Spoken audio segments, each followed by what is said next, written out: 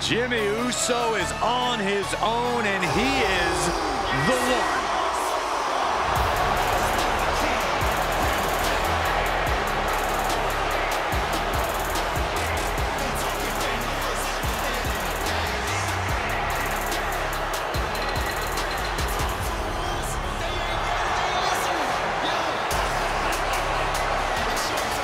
This is the individual who holds the bloodline down no matter what.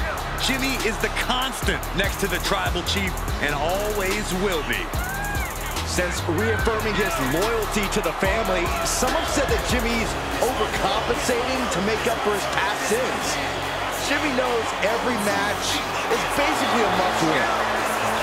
You might have noticed that Jimmy's moving a little quicker now that he's on his own. He doesn't have Jay weighing him down.